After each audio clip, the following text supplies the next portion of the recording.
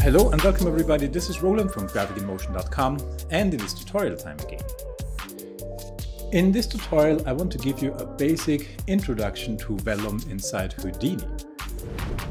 I want to show you a basic Vellum setup inside the SOPs context, so in surface operator networks. I will show you the most important nodes that you need for a Vellum simulation. I also want to go over the most important parameters that you can change to achieve certain behavior of your simulation. We will take a look on setups with multiple Vellum objects like cloth and soft bodies within one simulation. And I also want to show you how you can influence your simulations by forces. Then I want to go quickly into Vellum inside dot networks, so in dynamic operator networks.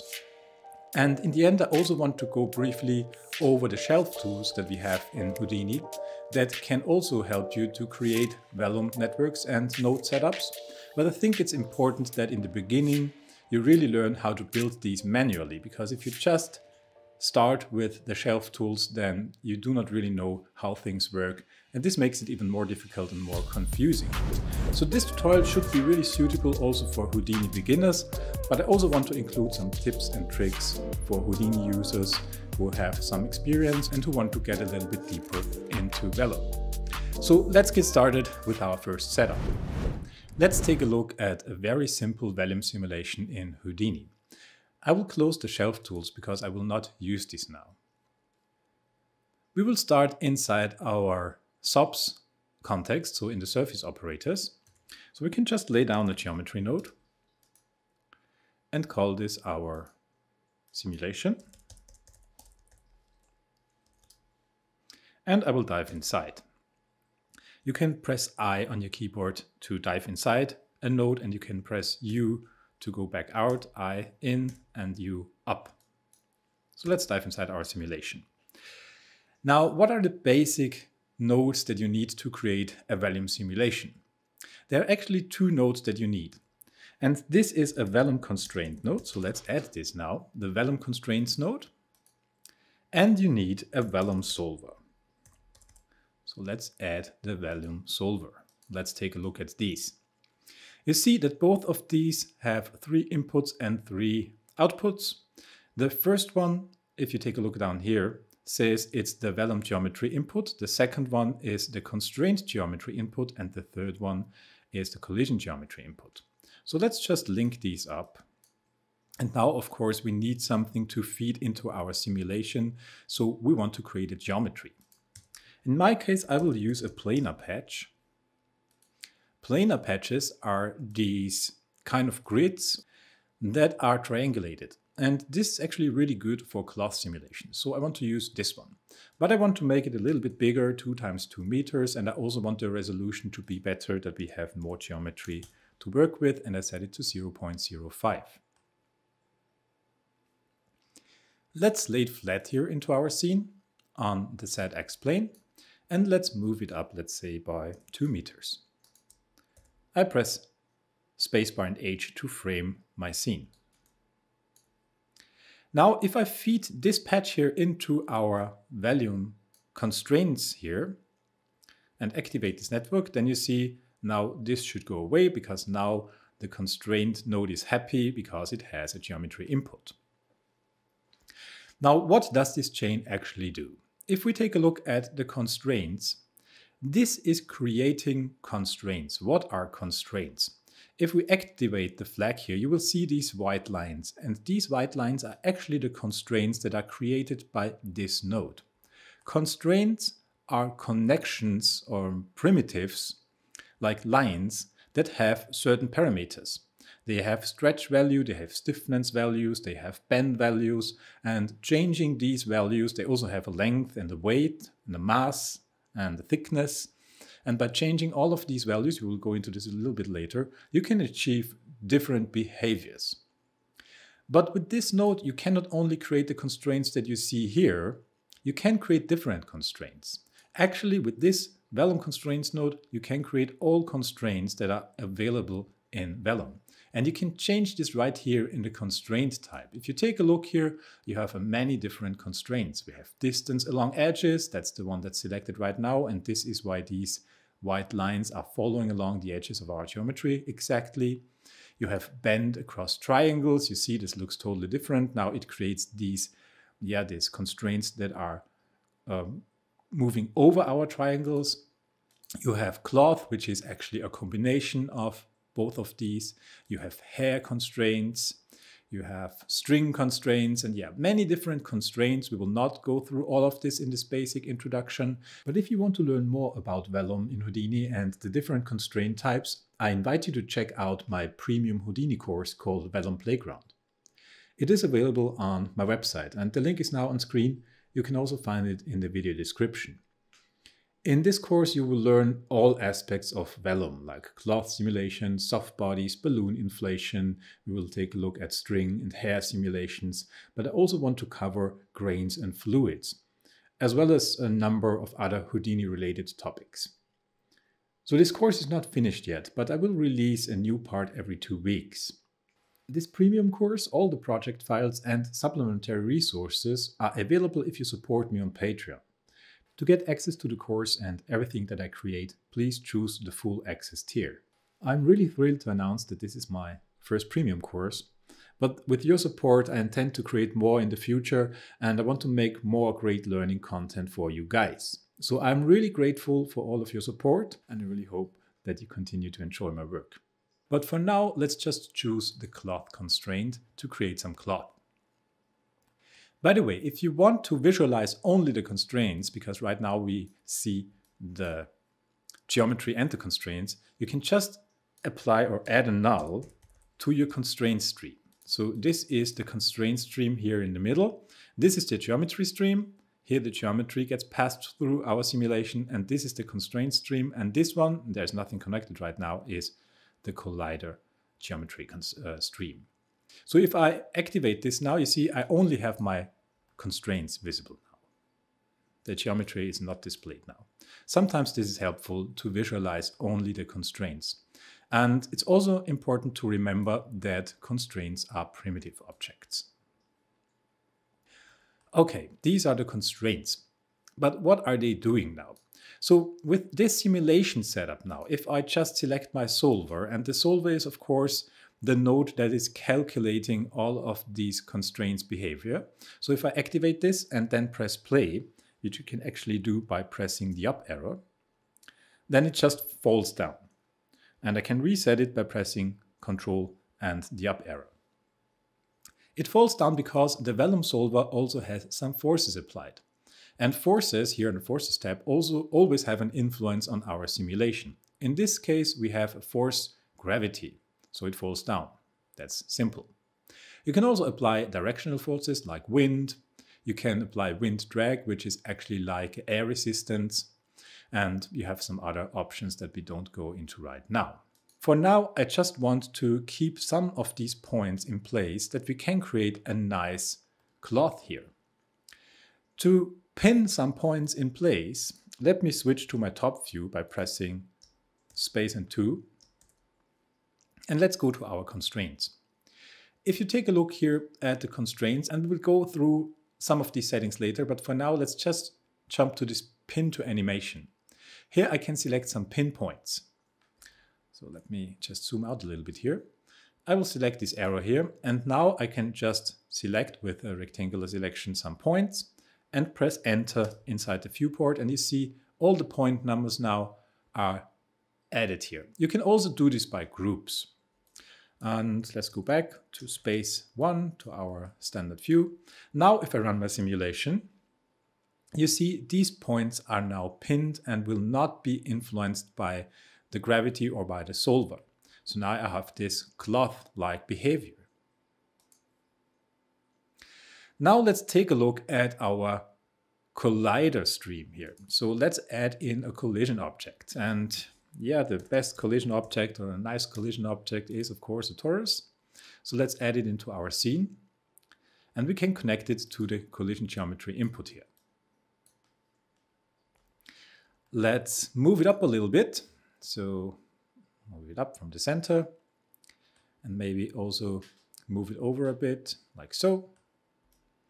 Now if I press play, you can guess what's happening. Our cloth will collide with our collision geometry. If you want this collision geometry to be visible, because right now it is not, this is just a representation, and actually this is created by the Vellum solver.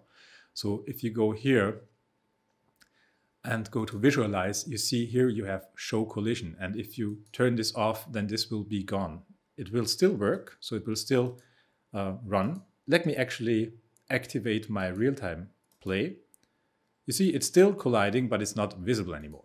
But if you want to see the collision object, you would have to put in a merge node in here and then just merge the two geometry streams. So the Vellum geometry stream and the collision object. And let's actually increase this resolution a little bit, that it looks a little bit nicer, like so. And now we have this nice simulation, and you see that it runs nearly in real time. So it's really fast. Good, let's delete this null because this null is a bit confusing. It's really just a visualizer.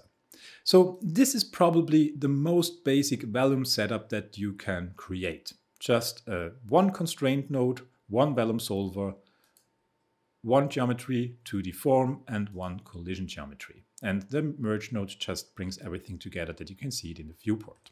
So let me name this basic Vellum simulation.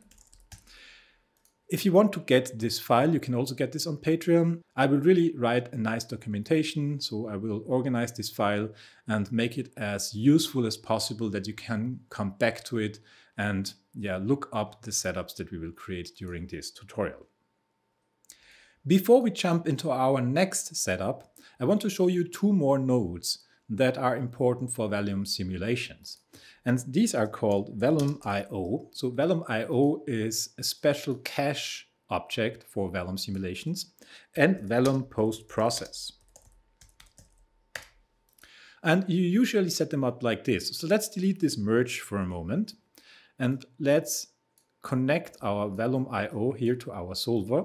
And with the Vellum I/O, you can save your Vellum simulations to disk. You could also use a simple file cache node to save your simulation to disk. So let's bring in a file cache node and let's take a look at the differences. You see that this only has one import. So if you want to use a file cache, if you only want to save the geometry stream, then you can use a file cache. If you want to save also the constraints, then I would recommend that you use a Vellum I/O. So right now, the Vellum I/O is like any other file cache or a saving node inside Houdini. You can specify a path here, constructed or explicit. I don't want to go into too much details here, but this is where you save your simulation actually. And then you can, of course, also specify a range. Right now, there is an automatic expression in here that links it to our project range. If you delete this, right-click and choose delete channels, then you can just put in a manual frame range. And then you can save to disk, and this will save out all of the information inside of our Vellum simulation to disk. So now let's just look at the next node. This is the Vellum post-process one, and we can connect this here. Vellum post-process just gives you a few options to change or to improve the quality of the simulation after actually processing it. So processing happens here. So this is the node that calculates everything. Here you can save it, and now you can post-process it. You can, of course, also link this post-process directly to the solver without saving it to disk. So we do not really need this in here. That's optional. Now, Vellum post-process has some interesting features. And to show you these, I will just run my simulation a little bit. First of all, you have the option to blur your simulation. You see, if I do this now, a little bit is happening here, so it gets a bit smoother. If you have a very wrinkly simulation, you can smooth it out a little bit. Then there is also the option to subdivide your simulation. In our case, I would choose loop because we have a triangulated mesh, and this will just make it smoother. So this can also be a good workflow. You use a geometry that it's not so high resolution, and then you just subdivide it later on with the Vellum post process. Then we have some collision correction. We do not go into these right now, but I want to show you the extrude by thickness. And this actually will lead us to important parameters of volume simulations. You see, we have extrude by thickness, and here's the thickness scale. So Vellum somehow calculates already a thickness. And if I bring in my torus, let's create a merge node here. Again, just to bring in the torus, make this visible. So let's take a look at this. You see here that it is really colliding with the surface of my torus. If I turn off the Vellum post-process, you see that there's actually this gap. And this is because Vellum calculates a thickness. And you can visualize this thickness by using the Vellum post-process. And you can set up this thickness inside the constraint nodes. And now I want to go over the most important parameters of a simulation. This is really only touching the surface. Again, if you want to learn more, if you want to really dive deep into these topics, then I would recommend to go to my website, graphicinmotion.com, or to my Patreon. There I have a special Vellum course. But now let's just take a look where we can set up this thickness. And if you take a look at the constraints node, right here we have these two tabs. There is mass and there is thickness. Right now they are unchanged. That means it's just a standard value that is applied. You can set this to set uniform, and then you can just specify a thickness all over your cloth. You can set this to calculate the uniform. This, I don't know exactly how it works, but it calculates thickness and takes the actual geometry typology into account. And then you can calculate varying, and this also has to do with the typology of the geometry that you feed into it. But for now, we can just use set uniform just to take a look what this does. Let's reset our simulation for a moment, and let's change this. So the value that we have now is 0.01. If I make this way thinner, and let's actually visualize the thickness, you can do this as well. So let's go up here, space H, and let's make sure that we are actually on our, the visibility flag is on our constraints node. You see all these tiny spheres now, these blue ones. And these represent the thickness of my cloth. And it's very important not to go too thick, because if these intersect like this, this may cause problems for the simulation. And that's where these calculate uniform come into play, because these actually take a look at the geometry. And if we take a look now at our constraints, we cannot see them right now, unfortunately, but I think that the edge length scale means that now we are creating a thickness here that is 25% of the length of these edges. If I set this to 1, you see that they are now nearly as long as these edges without them intersecting. So this is something like a scale value, if you want to see it like this. And this has to do with the resolution of your geometry. So if I go into my planar patch now and reduce this even further, then you will see that also the thickness will change. Now it recalculates, and you see now these spheres are smaller. So this calculate uniform is actually depending on the size of your triangles or of your quads on your meshes. But let's go back here to 0.05, that's enough. And let's go back to set uniform. We want to specify the thickness ourselves, and let's make it really thin. Just as a quick example, you see now we have these very, very tiny points here. And if we run the simulation now, go to our Vellum solver, run it again, and then let's take a look what the post-process does. You see now it is really thin, and you can also see this on the collision geometry. If we now activate our Vellum post-process, you see that the thickness now is looking like that. So this is a very important parameter. Let's take a look at other parameters that are important, and I will just press actually Shift W to make my geometry visible again. This may be useful now. And let's set this back to 0.01. Now, the mass is also important. Mass, you can also do the same settings here, set uniform, calculate varying. This again takes your geometry into account. And this is the weight. So the higher you set this, the heavier your material or your geometry actually is. So if I set this to 1, then you see already that the wrinkles look quite different. You know, here in this part of the simulation, you see that the force here definitely drags down way more because this is now heavy. So here you can simulate like a heavy, thick cloth, like leather. And if you set it to a very low value, like 0.01, for example, then you can simulate very light materials. As you can see here, now we nearly get no wrinkles because it's so light. And this also has an influence, of course, on forces, if we take a look at that later on. Let's revert this back to the defaults. You just right-click and then you can revert to defaults. You can also hold down Control and middle mouse button, and this will revert this back to the defaults. So now I don't want to change the mass. I will just use the default mass of 0.01. Good. So these are mass and thickness. These are two very important values, or in Houdini, we're always talking about attributes, so I should use this name. So these are very important attributes that control how our cloth is behaving. Another very important attribute is, of course, the stretch stiffness. And you see, these values can also be very confusing for beginners. So these strange setups here with scaling something with strange numbers. So what does this really mean? Let me explain you this setup. Here you have a value, and this is multiplied by these values here. And you see that 1e plus 10 means is a 1 with 10 zeros. So this is a very high number.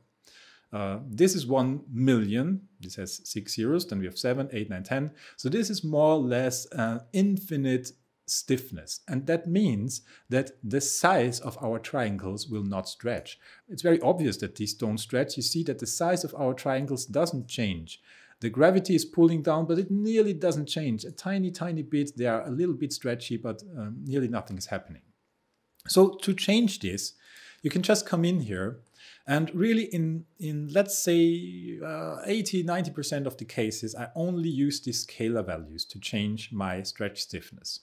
So if I put this to 1, then now my value of the stretch stiffness is 1. 1 times 1 is 1. So this is a very low value. Let's see what happens when I put in this very low value. You see, everything is falling apart because now our triangles are, or our constraints, I should actually say, are not stiff enough anymore to hold my geometry together. Now they are creating this really horrible mess.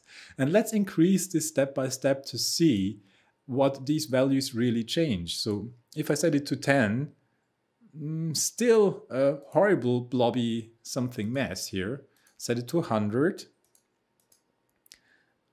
It gets better. You see now it's very rubber-like and very stretchy, but it at least it keeps somehow its shape. And so you see these values here. If I set it to 1000, then we will get a decent result already. So you see that these values specify how this works. And if you want to have something in between, for example, if 1000 is a little bit too stiff for your taste, but 100 is not stiff enough, then you can always come here and change this multiplier. And if you set this to 5, then 5 times 100 is of course 500, so you have a stretch stiffness of 500. And this will be exactly in between. So this is the stretch stiffness. Let's set this back to a high value, something like 1 million, and set this back to 1. And this will give us a quite stiff result, like a cloth. Okay. Then damping ratio just means that you can damp some energy out of that. If we set this to a really high value, you will see if I run this, then it's not that obvious, but damping always means that you take out energy of your simulation. If you have very jittery parts, then you can use damping. The rest length is a very interesting value. This is also very important. If the rest length is set to 1, then the length or the size of your constraints will try to be 1 all the time. If we set it to 0.5, you will see something very interesting happening as soon as I start my simulation. So you see now it shrinks down. So why is that? Because the size, the rest length of my constraints is now set to 0.5, so 50% of its original size. So everything shrinks and stretches together. And with the rest length, you can do really cool things. So right now, yeah, this looks a little bit strange, but for example, if we set it to 1.1, so make it a little bit bigger, then you can get nice folds. So if you take a look at this now, this nearly looks like a curtain because now it can grow. So all of these constraints will grow a little bit, exactly 10%, and this will create, of course, folds. So this is very good to create wrinkly cloth. If I set this higher, 1.2, let's make one more example. You see, I get even more wrinkles and even more folds. So rest length scale, very important. Let me mention one thing at this point in time.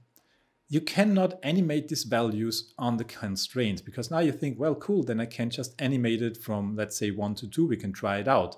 Let's hold down Alt and let's set a keyframe on frame 1.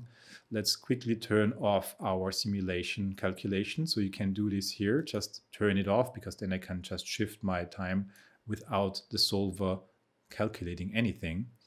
And let's say on frame 72, I want to set it to 2. Hold down Alt, set a keyframe. And now we would expect this to grow and to create a lot of wrinkles. But as you can see, let's turn this on again here, our calculation. What will happen here is nothing. And this is a very important thing. Let's now just right-click and delete the channels and set this back to 1.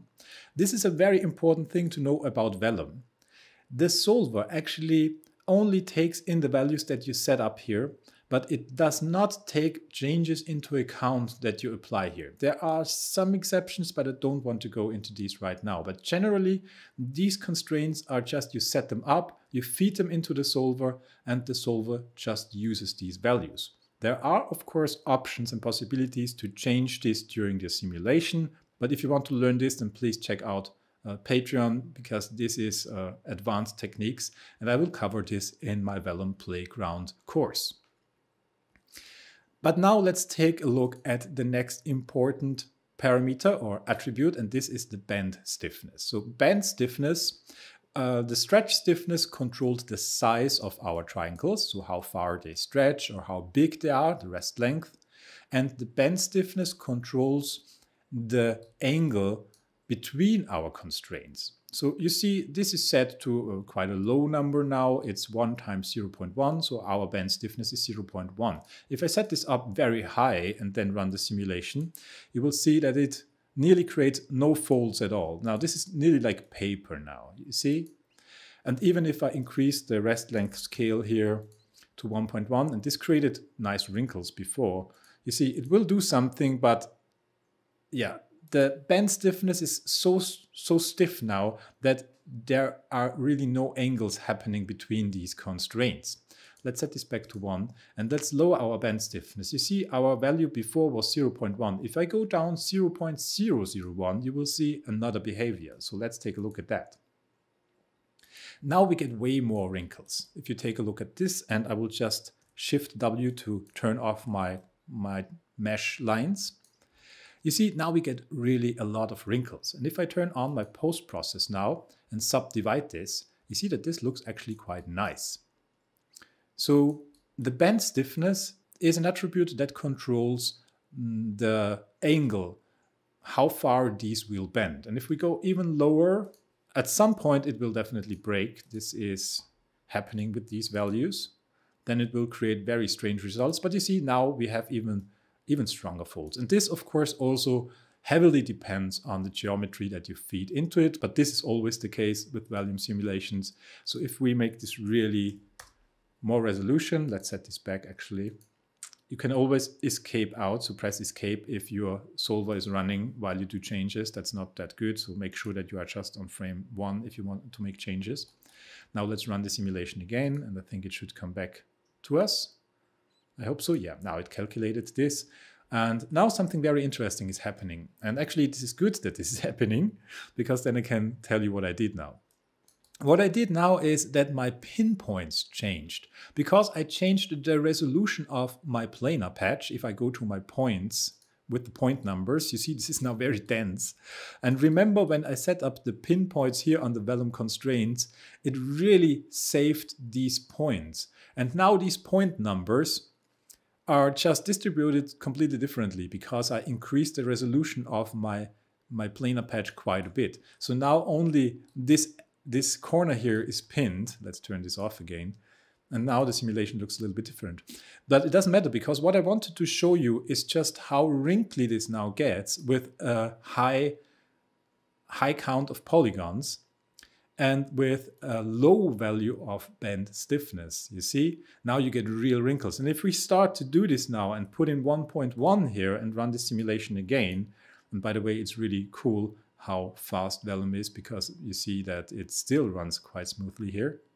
You see, you get really, really a lot of detail in here. And if we use the Vellum post process now and subdivide this even more, but actually the subdivision doesn't even do so much here. But now I can show you the spatial blur. So if I blur this now a little bit, you see that this now just erases some of the wrinkles. And yeah, this is bend stiffness and stretch stiffness. I think in this case, the bend stiffness is too low. So I would set this to 0.01. And then we can just run the simulation again. Let's take a look what this does, what this creates. And this will create quite nice folds, I think. Yeah, definitely. This looks really nice.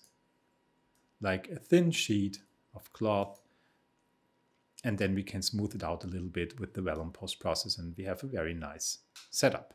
And actually it is too thick for this kind of a thing. So we should go in here and also change the thickness. Let's do this and just set the thickness to 0.002, let's say. And let's run the simulation once again, and then we will go to our next setup.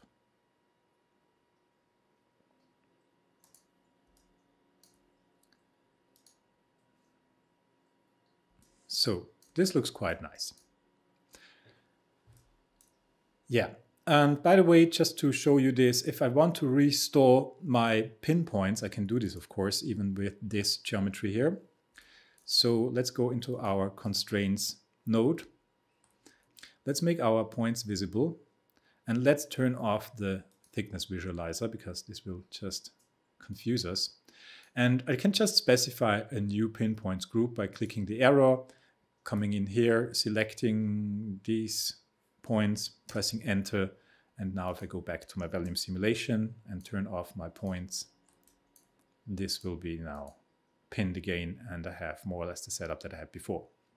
So if you want to change the resolution, then it's maybe better to generate a pin group. And I want to also show you this now. So let's take a group node. And we actually want to create the group node before our constraints. So let's put it in right here after our geometry. And with this group node, I can now set it first of all to points, because we need point groups. And now I could use, instead of this base group, I could use include by bounding region. So we select this, and now I have a bounding box. And if I take a look where it is, it's down here now. So let's bring it up, our bounding box. Now let's make it smaller, because I really want to pin only a few points. So we'll make it really small, 0.01. But I want it to be bigger on the Z axis. So let's set it to 2. So just that we have enough here. That's fine. And now I can move it. I can actually also do this right here. When I toggle this icon here, I can move it right here. I could come over here and zoom in a little bit. Let's actually make it a little bit bigger so that it's not so hard to grab these. And now I can just shift it so that this edge is selected. And you can now call this your pin group. And this will now store all these points in this group. And instead of using the points directly in here, you can just specify the pin group. Actually, if I do this now, it will store both the values and the pin group. So double click here, delete everything, and then do this again. Choose the pin group. Now it is set only to this pin group. The cool thing now, if I start my Vellum simulation, it will do what we expect. Let's select this. It will pin these. But now if I go in and change the resolution, so from 0.02 to 0.05 again, and you see now the group will still work because we just used the bounding region and I still have these pinned. So now I will not lose my pinpoints and the simulation still works. So this is also one thing to remember. Good, so this was our first part with the very basic Vellum setup and with the most important attributes that are available in Vellum and Vellum constraints. Now let's move on to the next part, and there I will create a Vellum simulation with multiple objects, and we will also take a look how we can combine multiple constraint types in one simulation.